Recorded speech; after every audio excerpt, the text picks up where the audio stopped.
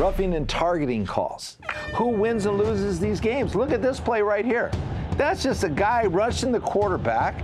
What he did was he landed on the quarterback. Okay, this one is ridiculous. He landed up on the quarterback with all his weight. No, he did not. He hit the quarterback, knocked him down, glanced over him. And he glanced over him. I'm That's telling not you, landing on the quarterback. You need to do something about these calls. Is you see his weight coming down on the quarterback. But Jackie, these plays can determine the outcome of a game, and people don't want that. They want the game to be played fair. The quarterback is the valuable guy.